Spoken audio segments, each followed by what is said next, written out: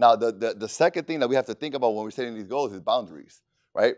And so we have to learn that we have to set boundaries in our lives in order to conquer whatever that goal is. And so every goal is different, and every goal is gonna pretty much ask you to set a different kind of boundary for whatever it is. And so we have to start to learn to set those boundaries, because those boundaries are gonna keep us in line to where we're going, depending on whatever that goal is, right? And so some of the things that we have to think about when setting these boundaries is that we have to set these boundaries early, right? And so if you're setting goals in January, then in January we have to set those boundaries, and we have to take action on those boundaries now, right? So right away, don't wait till later on. If you have if your boundaries are, you know what, I'm not gonna kind of hang out with these people because they kind of get me off track a little bit, then start doing that now. Don't say, well, you know what, I'm gonna hang out with them in January, and maybe in February I'll stop. No, you have to do it now. You have to make the decision now that this is the boundary that you're gonna have for that particular goal.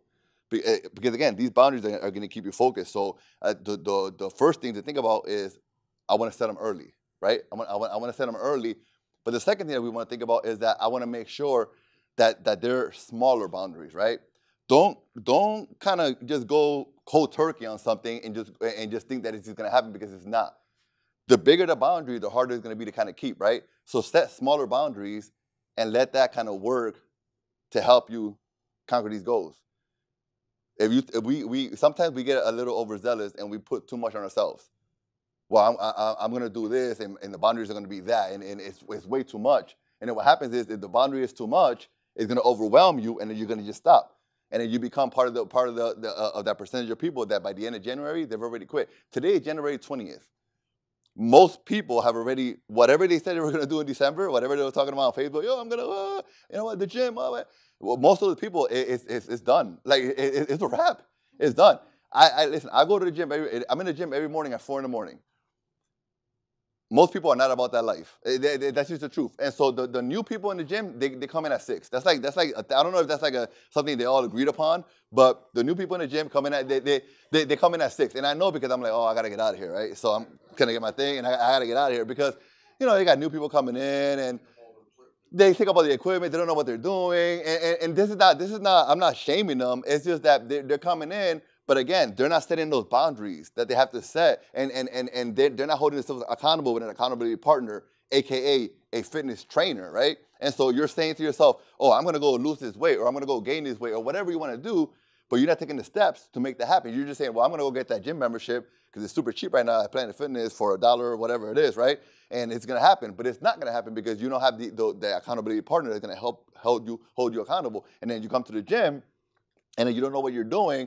And again, it's not shaming, it's that you don't know what you're doing because you didn't set the right parameters that you needed to be able to conquer those goals, right? And so what happens is, in the beginning of the year, I was seeing them. I'm already not seeing them. And I know, I'm there every day. I know, like, the regulars. I know the people who are new, and I know that they're not coming anymore, right? And so most people are not doing it, and a lot of it is coming from that. It's coming from the fact that you don't have that partner to hold you accountable, and you also don't have those boundaries set that are going to help you get there. You know what? I want to start getting up at 5 in the morning so I can be in the gym by 6, right? So I can work out. But what do I have to do now? Well, that means that I may not be able to watch, wrestling until 11. I love wrestling. I love Raw, but I can't watch it until 11 because now I'm going to go to bed late and I can't wake up that early. So I'm going to have to cut that out. I'm going to have to jump on Hulu and watch wrestling the next day, pre-recorded. And it's going to suck because I'm going to be on Instagram on Monday, and everybody's going to be posting about it. So now I know everything that happened.